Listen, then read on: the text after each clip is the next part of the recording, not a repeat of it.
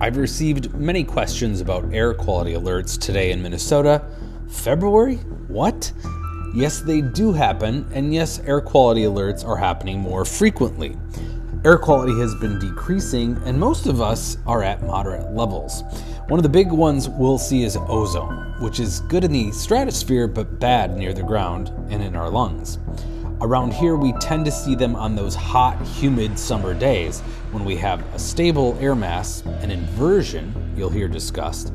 Well, an inversion means a warmer layer of air over a cooler layer. That traps air near the surface since warm air wants to rise and cold air wants to sink, including pollutants.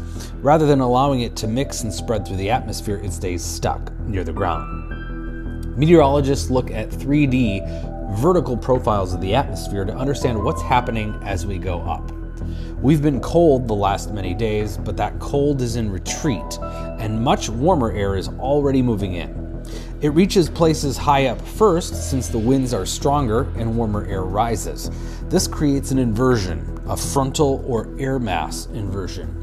In fact, temperatures several thousand feet up are going to be warming up nearly 30 degrees over the weekend, compared to about 15 degrees near the ground. That difference creates the inversion, trapping pollutants.